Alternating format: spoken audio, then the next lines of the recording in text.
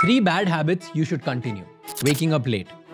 I know that waking up early has tons of benefits, but अगर नहीं सुबह उठते बनता तो मत उठो, because anyway if you're gonna force yourself and you won't be creative as much as you should be, you'll waste your time. So it's better to stick to what you like, but stick to one thing. जल्दी उठना जरूरी नहीं है, रोज एक time पे उठना जरूरी है. Doing nothing on few days.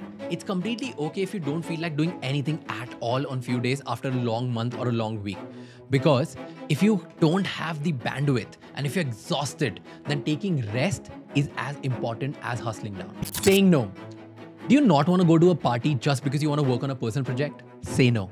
Do you not want to go to a function and just want to focus on your mental health? Say no. It's completely okay. Stop feeling guilty about saying no to the things and prioritizing your health and what you really want.